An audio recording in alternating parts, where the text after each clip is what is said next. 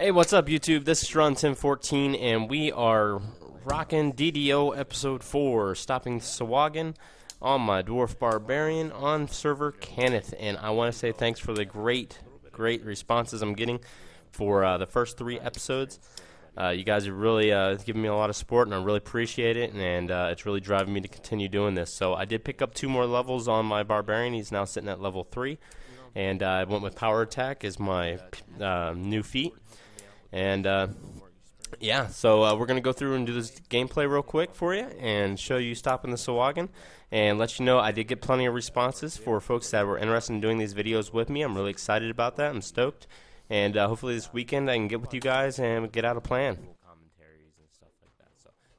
So, see here, Barbarian. It's going to be very straightforward. It's going to be very melee destruction going on. I mean... And there's an ice method there. This thing's kind of annoying. But go around and get all these barrels, because you know what? We covered it in the past videos. We want that extra XP, and those barrels help us with that XP. So, a couple things I want to talk about. Hey, let me know what's going on with these druids, guys. I don't have it unlocked yet. I did see now they are purchasable, so I might save up some favor points since I am a free-to-play guy and grab one of them up so I can do some gameplays with those as well. And I'm pretty stoked. I've been seeing them everywhere. Like, literally everywhere.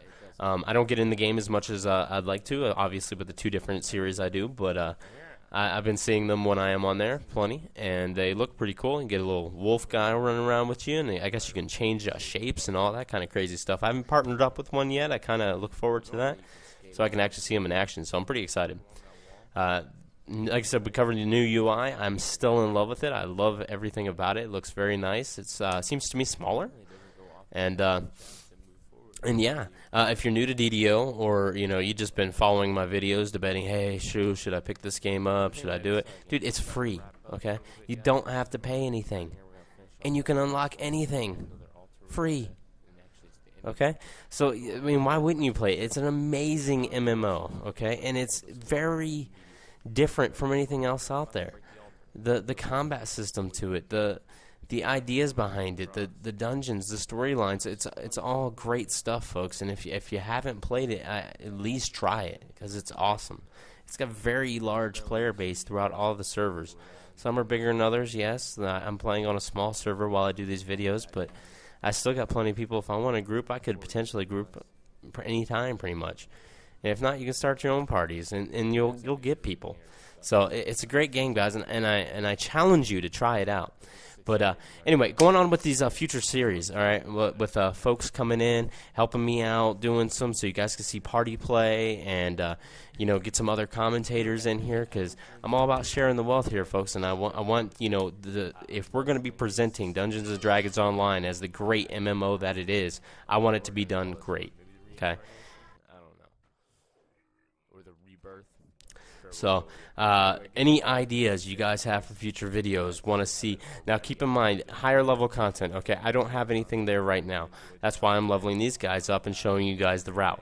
I know some of you experienced players are probably so sick of seeing these dungeons or doing these dungeons from favor grinds and stuff, but you will see the higher level stuff as we go. All right? And I'll be unlocking some packs as we go and such as well. So...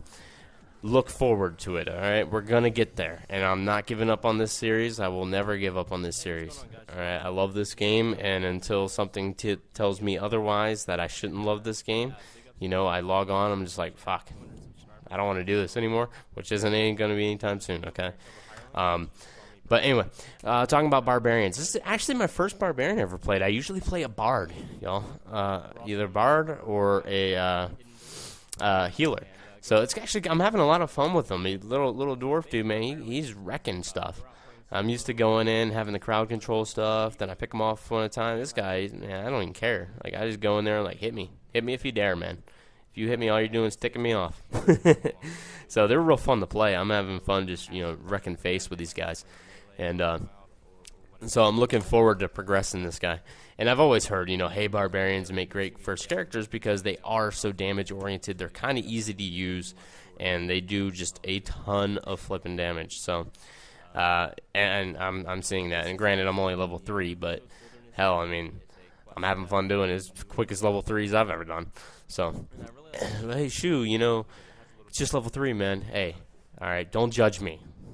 All right, I'm proud of my level 3 right now, even though I can make him at level 7 anytime I wanted, because I have veteran 2 unlocked. But I wanted to show you, if you're new, I wanted to show you everything. Okay, so here, hey, you got another puzzle. I think we covered this in episode 1. This is a little bit different puzzle.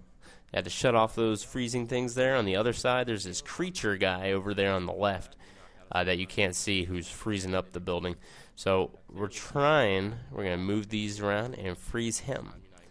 So I love these puzzles. They're real fun to do. I mean, these ones are pretty basic, but surprisingly, this one gives a lot of people difficulties when they first start out. But they're real fun to do. I like anything that, makes me think about stuff, so.